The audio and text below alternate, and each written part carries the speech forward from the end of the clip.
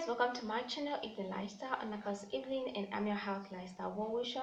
If it's your first time to check one of my videos, thank you so much, and don't forget to subscribe and to ring the bell as well, so that each and every video which is uploaded you get to be notified. And if you are a subscriber already, thank you so much for the support and love you more. If you are not yet a subscriber and you're still checking and wondering whether you should subscribe or not, well, you are missing a lot. I mean, what are you waiting for? Just subscribe. Okay, so in today's video I'm going to share with you guys how you can gain weight. So the previous video was about how to lose weight. This one is about how to gain weight. So gaining weight and losing weight, it's kind of something that seems to be tough to do, but once you have the keys, once you know the reasons, and once you know how to go about it, it becomes very easy for you to lose weight or to gain weight, right? So with me here, I have two things that are going to help me in this video.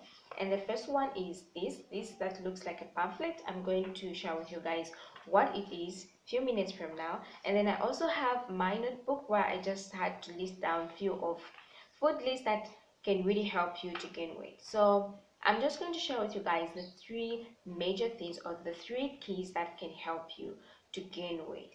So the first, before I share these three things, I want to let you know that in between losing weight and gaining weight, there is only one thing that is supposed to be controlled, right? And that's the calories. So the calories, this is just the bunch of energy which is needed by the cells. The cells needs energy for them to function in a normal way. So these are calories. The calories, if you want to increase weight, that means you have to increase the intake of calories. If you want to reduce weight, that means you have to reduce the intake of calories that you're taking. So it's just how you are going to manipulate with those calories, that's all. So since we're talking about gaining weight and we're talking about increasing the calories, the number of calories you're having in your body, the energy you're having in your body, and how you can still hold that up, that you don't end up using all the calories. The first thing that you have to know, or that you have to do, is that you have to be willing.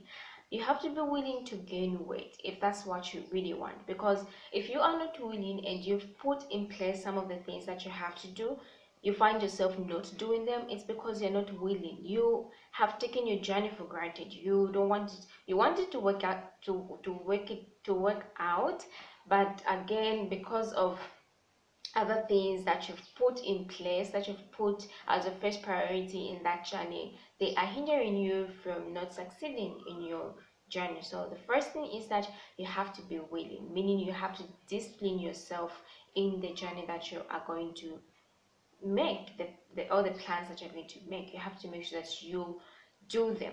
That's the first thing. Then the second thing is, that leads me to this pamphlet, which I told you that I'm going to share with you guys what it is. So this pamphlet was made by the nutritionist from Keto Teaching Hospital, and the nutritionist name is Mr. Siska Dixon. So he's the one who made this. By the way, guys, this is mine. So this was 2019 when I did this, and it's not that I was trying to lose weight or I was trying to gain weight, but because of there are some things that I take and some of the things that I don't eat. So definitely I needed to see the doctors, that he do different kind of examinations, and that he write down the things that I'm supposed to take, so that those things that I don't eat, they get to be replaced. If not, I might have maybe malnutrition or other health problems because of some nutrients that I'm not having. So it was really important that I check in the doctor, and he had to do, just a quick one on this, he had to do different kind of examinations. He had to do lipid profile, creatinine, glucose, protein, urinalysis, FBC. Then he also had to do height, body weight, and he came up with BMI, which was 19 by then, and which is kind of okay, but not that much, because there's only one difference. The range is 18 to 25. That's the BMI, and it's supposed to be in between that. So 19, that means just one as the difference from 18 to 19. That's just one difference. So I had to make sure that at least my BMI is at 20 so that I shouldn't be underweight. So it's very important that you know how your body is and everything, how your systems are working, how, if at all you don't have any health issues that are maybe hindering you from not losing weight or from not gaining weight. So it's very important to check in the doctor. And for me, he had to come up with the diet guide. There are quite a lot, so he had to come up with a diet guide, the things that I'm supposed to be taking. And yeah, it's really helpful, and I'm still using it even up to now, because before this I used to have some minor issues, maybe blurredness, feeling dizzy and all that.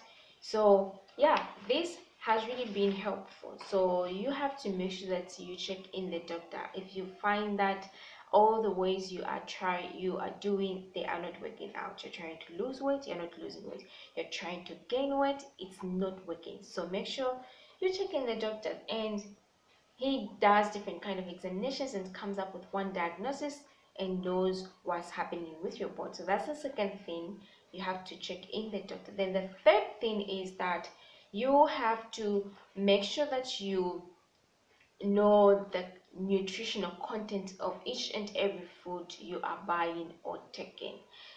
I talked about the calories, so we are just talking about calorie management here only. And in this case, you're trying to what I'm saying is, each and every time you're buying food, make sure you check the nutritional content. You check how many proteins are there, how many carbohydrates are there, how many fats are there, and how many calories are there. Specifically, I'm talking about the calories. So you check in how many or how much calories does that food contain, right? When you take a lot of calories, then definitely you're going to have your body thickness to increase. So let me just share just few foods that really have high calories. So if possible, you can just write this down if you really want to write them down. So the first one is peanut butter. Peanut butter has about 191 calories. They are a lot of calories. We are talking about 2,000 to 3,000 calories in a day. And imagine you have about 4,000 calories and you are not even using them up. Definitely you can even gain weight in a week, even in days, because you're having a lot of calories, a lot of energy, and you're not using them up. They get to be stored, and yeah, you increase in your weight. So peanut butter really helps. Then we also have bananas. Bananas, the recommended ones are 2 bananas in a day. If you take more than 2 bananas, that's other issues, because bananas are rich in fibers. So they have about 105 calories, which are a lot. You add up peanut and bananas, those are a lot of calories. And also avocado, 160 calories. And also red meat. Red meat has a lot of calories compared to white meat. So you can just put that in the timetable budget, like in your timetable, what are you going to have in the morning, what are you going to have in the afternoon. The key is, each and every food you are eating, you have to make sure you know how many calories are in there, how much calories are in there. Because there are a lot of food whereby you can eat as much as you want, they won't make you to gain weight because they don't have much calories. So yeah, I've talked about peanuts, avocado, white meat, red meat, rice as well, pasta, cheese, sausage. Okay, that's in the same categories of meat. So soya pieces, you can also add up potatoes, smoothies as well. Smoothies are really helpful because you are doing different kind of combinations. You make maybe bananas, so you combine with maybe strawberries, or you combine different kind of things. You even add dark chocolate in there. Definitely those are a lot of calories, so smoothies really helps. You can also add what else, soya bean powder. You can be having that maybe in the morning, or maybe uh, not really late in the evening, but in the early evenings. You can have that before having your main meal. So yeah, you have to make sure that you make a timetable. That's the third thing. This was just a quick help, like the kind of food that are rich in calories. So there are a lot of foods that are rich in calories. So the key is that each and every time you are buying food, you make sure that you check the nutrient content. You check how many calories are in there, if it's really going to be helpful with you. Make sure that the calories of each and every food that you take are more than 100. calories. So more than 100 calories, it will really help you in gaining weight, boosting up the energy. So you're going to have a lot of calories in a day, and definitely the activities that you're going to do will not really require a lot of energy. It will just require a few energy, which means that you're going to be left with a lot of energy in your body, which is going to be stored. And then the other thing is that after you take your meal, you may rest some, at least you have a nap, so that you don't use up that energy, right? That energy doesn't go directly to be used up, it will be stored.